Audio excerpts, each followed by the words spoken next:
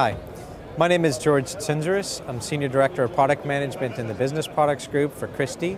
We're here at ISC 2012 and we're standing in front of our MIA showing of a warped projection mapping display. The technologies behind this are relatively new to digital projection systems, but the art form has actually been around for a long time.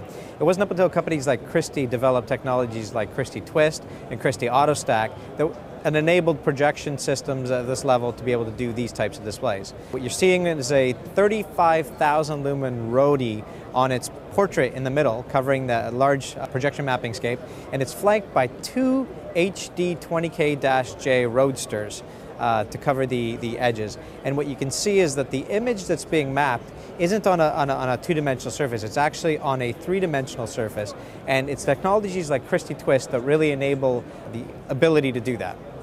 If you're unfamiliar with projection mapping, there's lots of examples on our website as we've been doing this for a long time. Examples such as the Quebec 400th anniversary, where we had over 27 projectors projecting on 657 meters worth of grain silos, to even recently in Moscow, the Alpha Bank, where the university was covered in 81 projectors totaling 1.8 million lumens. Fascinating, stunning spectacles of technology, all brought to you by Christie and technologies like Christie Twist.